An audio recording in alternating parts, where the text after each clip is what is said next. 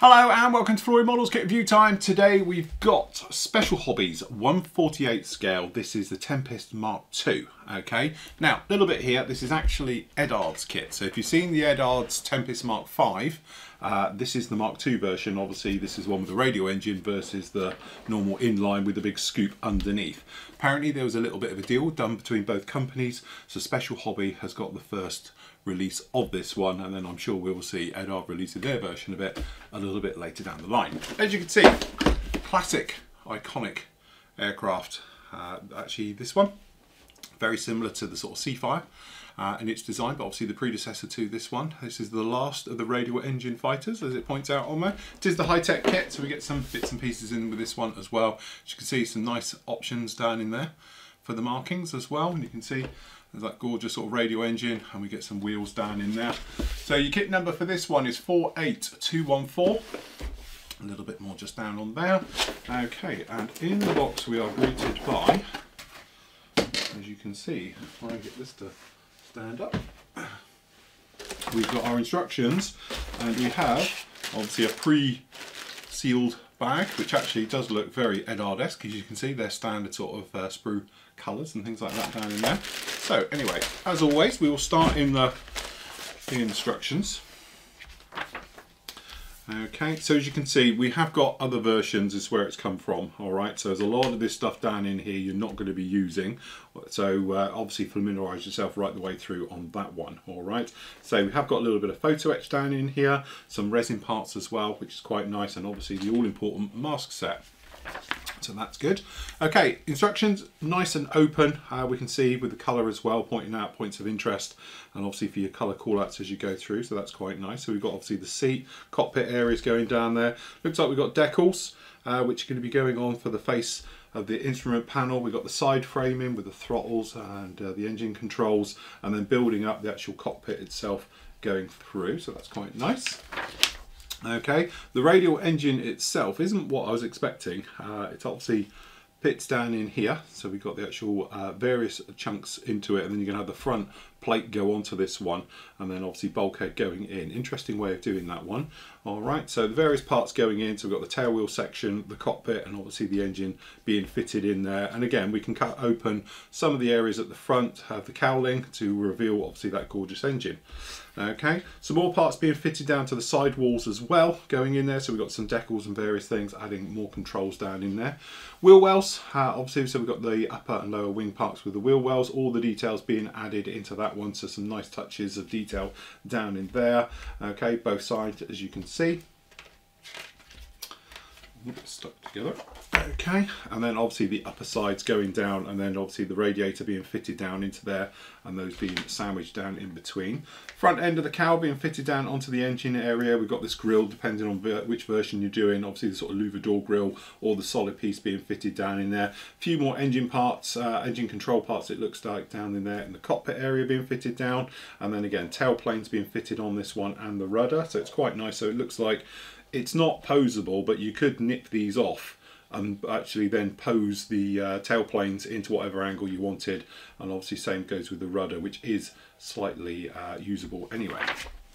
Okay, canopy areas being fitted in, again really nice level of detail going down in there, so that canopy being fitted onto this one, tail wheel being fitted down in there, the doors. Okay, then we've actually got the wheels as well, so it looks like you've got options. You could use obviously the kit part ones, but I think we do get some resin ones down in here as well, so choice is yours for there. And then obviously gear being fitted onto this one. We've got the landing lights and identification lights being fitted down into there just like that. Okay, and then we've got actuators for the gear and the various parts being fitted down into there, the doors being fitted onto this one, and then last up we're working with the prop and the canopy and a few parts as well, little bits of photo etch we assume for the actual latches for the cowlings being in the open position. Okay, so a nice touch with those. Okay, and then last up obviously we've got the weapons fit, so you've got standard sort of tanks onto this one, or we have got a couple of rockets as well if you wanted to fit those underneath the wings. Again, mask sets we spoke about before down in here, so you've got the canopy for the masks and the wheels right the way through this one, and obviously for some of the lights, so that's quite nice. Actual aircraft markings themselves, so obviously the standard RAF sort of sea markings, so we've got the sea grey, we've got the ocean grey, and with the dark green, that sort of post-war colour scheme. Oh, we've got a very nice one down in here in the silver, so that's quite nice. I mean, a little bit different. Got another C1 just down in here. Okay, and then again we've got some other really nice ones as well. So we've obviously got this one down in here from the Pakistani Air Force with the sand. And again, looks like we've got the Azores blue underneath. Okay, and then obviously we've got this one over here, which is the this is the Indian Air Force, I do believe, with the sort of identification marks with the black tips. So that's actually very nice indeed with the red spinner. All right, and a few of the other bits and pieces they do. And as you can see down in here, we've got various things if you wanted to do with different ones. And again, the gorgeous one with the actual inline Tempest engine as well for other versions, as we can see. Looks very nice indeed, we have to say. So in the bag, we are greeted by everything all in here. Interesting masks. I haven't seen that type before. Okay, so we've got the actual decal sheet, and also we've got a photo etched little fret at the back here. We'll have a look at those in a moment. Again, we've got some all-important resin parts. Looks quite nice. We've got that standard wheel of with the actual clear parts on there. That's interesting. The drop tanks are in clear. Didn't realise they were ever clear, but there we go. And then obviously some gorgeous ones. So we've got fuselage parts. We've got the wing sections, and again, one glance at that, you can just see that it's Edards. Beautifully cast right the way through, so have a good look at those in a moment. So, first up, we've got the decals. So, you can get in here. This is one of those which will come out, we'll never go back in. Okay, so we've got a lovely little bit of photo etch as well. Okay, so having a look to see.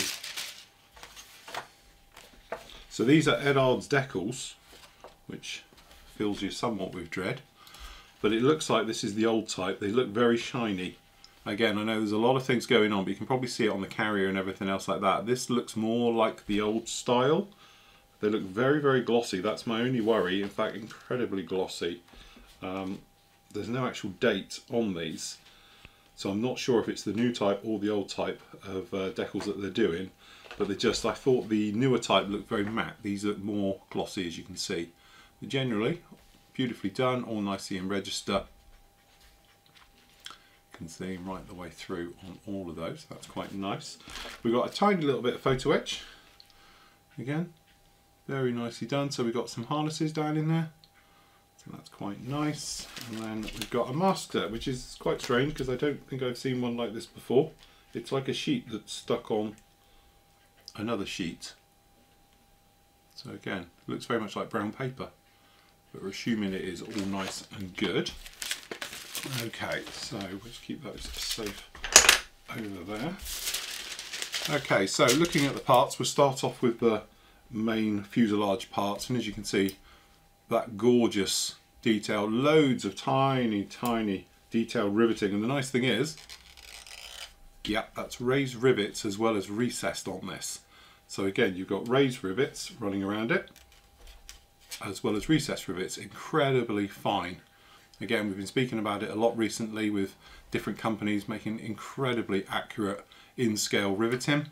And again, it's so small, and on this one it's very difficult even for the camera to pick it out, but hopefully you can see that, especially on the tail there. You can see all of that riveting is in there. And again, on the inside, beautifully polished moulds. We've got the detail for the actual walls and things like that. And again, you're going to be opening up one of these anyway for these cowls, although it looks like there's no actual mark to follow. So you're going to be cutting from the outside in the actual panel to take off these panels if you wanted to have the cowl on the open position, but there is a big mark on the inside of it. So some work to be needed there, but very nice indeed. Then we got the wing sections. As you can see, we've got all the wings looking gorgeous, and again the detail in the riveting incredibly fine, but you can probably see the ghosting coming through for the parts underneath.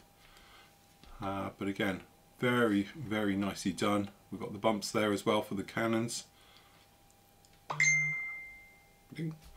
But generally, you see the landing lights, the panels, the access panels, all the various areas under here, beautifully done. Lovely riveted aircraft, and obviously replicated in the model as well. Incredibly fine.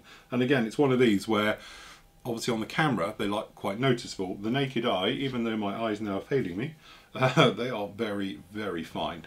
So you just worry sometimes about coats of primer, painting, weathering, if they're still going to be there at the end of it. Generally though, very nice. Again, on the inside you can see the wheel well detail with all the ribbing showing through from your wheel wells, and then obviously the underside one. Very nice indeed. Okay, next up we've obviously got some of the engine parts down in here. So we've got the front ends and things. So over on here we've got the control surfaces, we've got the spinner, actuators for the gear, and then obviously we've got some of the cockpit detail there at the top. Front end of the engine, we've got the top of the back of the canopy area, some more. I think we've got the ailerons, cowlings, spinner. Again, these different instrument panels down in here, and then obviously at the top of the engine we've got the louvered one, we assume is more for the desert aircraft, for more cooling at the back. And then obviously we've got the exhausts down here, tiny little exhausts. And again, beautifully done. Okay, as I said before, it's a little bit generic obviously with the other Tempest. Yes, as you can see, different props, various things going down in here, different tailplanes and rudders. So again, we were saying about making sure you got your right parts. So it might be well worth having a quick look through the instructions fully to see which ones you're using, so you don't accidentally stick the wrong one on. So that's all very nice. You can see clean right the way through. No ejector pin marks inside the doors or anything else like that. Very, very nice indeed. Okay, some of the smaller parts, lots and lots of generic parts down in here again. So as you can see, loads of stuff going on. And then again, if we start up here, we've got obviously lots of various control areas down in the wheel wells, the gear, the cockpit area, we've got the levers, all the various things you might imagine right the way through. And again, like we were saying, we do have the other Tempest version in here as well, so a lot of these parts are not going to be used. Cockpit floor, all the general parts, as you can see, beautifully done. Good, clean, crisp moulding on everything, and even on these small parts, as you can see, very, very nicely done indeed. Okay, last up, so we've got some of the rockets down in here. The wheels, like we were saying, we've got both types. We'll look at that in a moment. But as you can see, we've got the rockets, some of the panelling for the sides of the cockpit, wheel wells, hubs, things like that, right the way through. Very nice indeed. Okay, then we have got the resin parts. So down in here, being the high-tech version, we get all the nice resiny bits. So down in here we have the engine, being the radial. You only looks like you get one side of the engine, so you can't have both sides up, so it is only the one. Classic resin. Okay, front, again there is that as the kit part as well, so you've got a choice to replace it with this or the kit part, and again it's keyed, so you've got the nozzles will be going into the recesses in there. Okay, so you do get replacement cowling sides, so obviously you just ditch that one and not worry about the actual ejector pins that are in the other one. So they're a lot finer, a lot thinner, very nice indeed. So obviously we get two of those, nicely done. And then obviously the wheels, so looks like these may be weight on wheels. If they are, they're very fine. Tiny little bit of a bulge on there, I think you get away with it. Interesting tread pattern, and again, nice that you don't have to do any cleanup with that if it was two plastic hubs. So quite nice down in there. And again, we've got those exhausts and some very, very small tiny bits down in there. Always check your flashy bits to make sure, which this is a part. So we'll make sure that goes back in the bag where it's obviously come off of this little guy down in here. So never throw away tiny bits you think are flash, because many a time I've been bitten and it's not. Wheel, so it's the groove tyre as well, which is nice. Trying to keep it straight on the runway for takeoff. And again, very nice indeed. So just popping that small bit back just before we lose it. Okay, let's just pop these in here.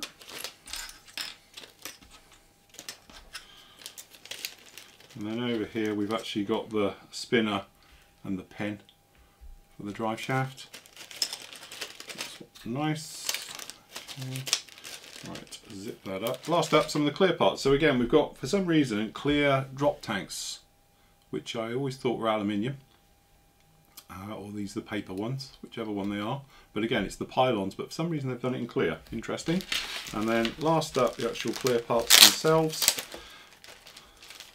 Edard's sort of famous wheels now, at least it's all stuck to it. Normally they fall off. And you can see on the old wobble test, there's a little bit of distortion, but it is a complex type shapes on these, but they're nice and clear.